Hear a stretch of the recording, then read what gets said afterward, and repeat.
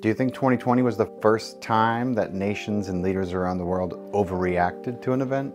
Politicians have been overreacting for centuries. However, there's something quite spectacular about the global panic caused by Halley's comet in 1910. That's because a French astronomer named Camille Flammarion spread a crazy idea that the comet's 24 million mile long tail contained a poisonous cyanogen gas that would impregnate the atmosphere and possibly snuff out all life on the planet. Similar to today's clickbait culture, media at the time ran headlines. Naturally, it spread like wildfire and started a global panic. People started sealing their keyholes to keep the poison out. And conmen took advantage of this fear, creating anti-comet pills and gas masks to help people protect themselves. Although the panic would eventually disappear with the comet's passing, clearly it taught us nothing.